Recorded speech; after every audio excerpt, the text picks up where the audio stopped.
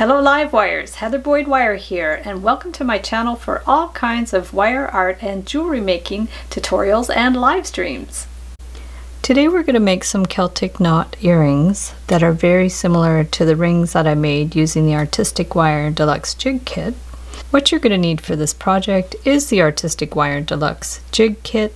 You're going to need 20 gauge wire, and I have my round pliers, flat pliers, cutters. I have my earring hooks, and I'm using 6mm miracle beads. So we'll start by setting up the jig. I'm just going to put the small size pegs in there, and it's the same setup that we used for the ring. I'll link up the templates below in the description. So we're going to just set them up in a triangular formation. And always make sure that you put the plugs on the back. If you're missing plugs, I found a source where you can purchase either the tubing or you could buy the pre-cut pieces in my Etsy DIY shop. So we'll just set this up in a triangular formation, and then we're going to use our wire. It's 20 gauge wire, and we're just going to start at the top by bringing this through here and center it in there, bring it around. We have about 6 inches, so we're just going to bring it all the way around here.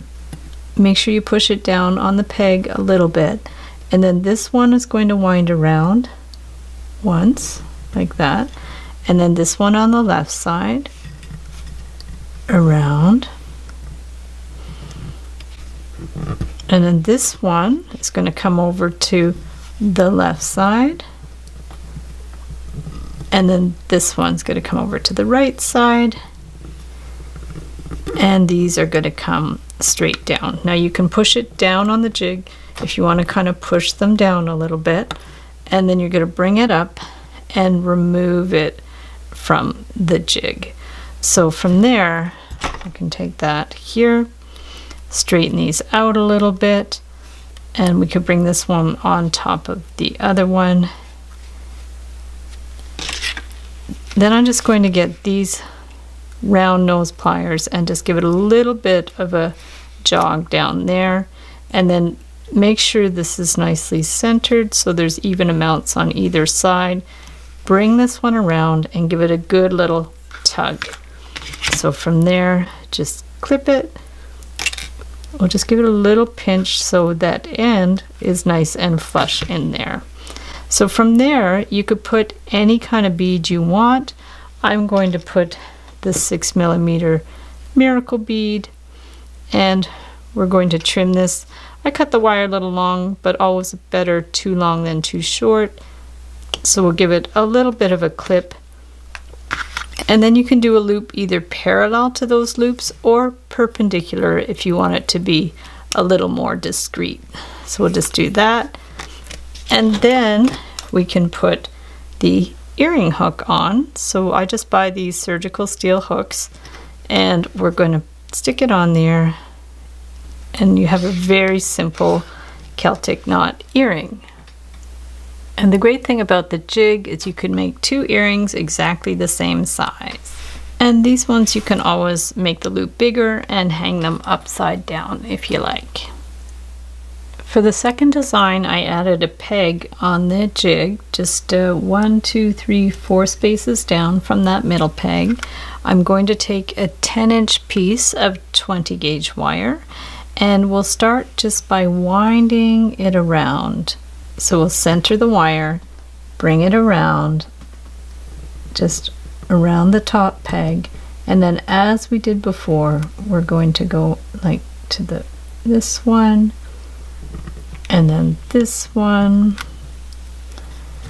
If you have to kind of wiggle them a little bit, you can, and then this one all the way around, and then this one, just as we did with the previous one. And then you can push them down to get them squished together a little bit more, and then you're going to remove it from the jig.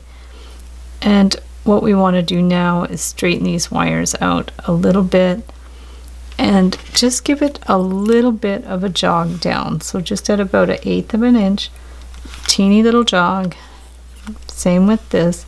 Just give it a teeny little jog, because what we're going to do is put the bead on both wires. So we'll take a miracle bead. It's 6 millimeters, and the miracle beads have nice large holes, so you could fit both wires through the hole. And we're going to push it up, and then it just sits nicely because we made that little jog in the wire. So from there, we're going to put it back on the jig. Make sure your wires are straight. Stick it on that peg here, and we're going to separate these wires, and we're going to kind of do the opposite of what we did before.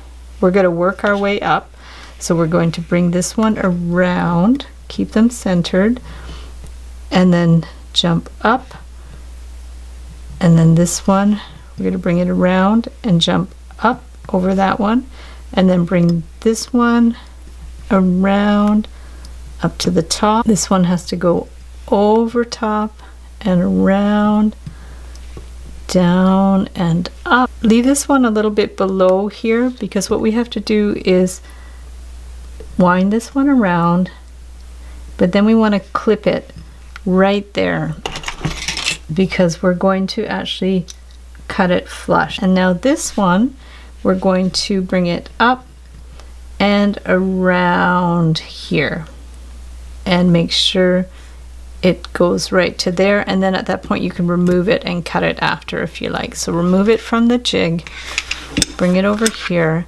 and make sure you cut it flush right here. So just get your flush cutters, give it a little bit of a cut, and now you want to press those with the flat pliers. So just press that so there's no opening there in the wire, and the same with the other one you cut.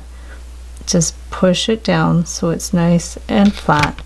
And then what you can do now is just adjust it so these are stacked one on top of the other. So for that, you can get your round pliers and hold the two wires together, and then make sure they're stacked up, and you can press these together so they hold in place. You can have a look and make sure everything's lined up. If things got a little bit distorted, you can just go ahead and adjust things how you like. You could even get these flat pliers and just kind of turn them a little bit to flatten them in place.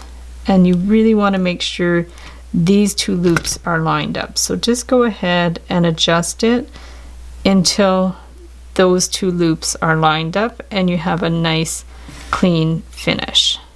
So from there, I actually made my own gold hooks because I wanted a loop that's quite large there. If your earring hooks don't have large loops, you can always add a jump ring because it has to go through those two wires. We're gonna stick it on there and then close it up, and it dangles well. If that loop was too small, this might not dangle so well, but you can always add a jump ring and then rotate this at 90 degrees. So there we have the earring with the double Celtic knot. And here you have the pair of the double Celtic knot earrings. So thanks so much for watching the video. Give it a big thumbs up if you liked it. Be sure to subscribe to my channel for lots more wire art and jewelry making videos. Hit the notification bell to be notified when I go live and when I post new videos. And if you'd like to share photos of your wire art and jewelry, be sure to join the Wire Makers Club on Facebook. And if you'd like to check out my work on Etsy, my husband and I specialize in custom wedding cake toppers and funky jewelry. I also have a mailing list, so if you'd like to sign up below, I'll send you my Wire Art Essentials ebook. So thanks again for watching, and we'll see you the next time.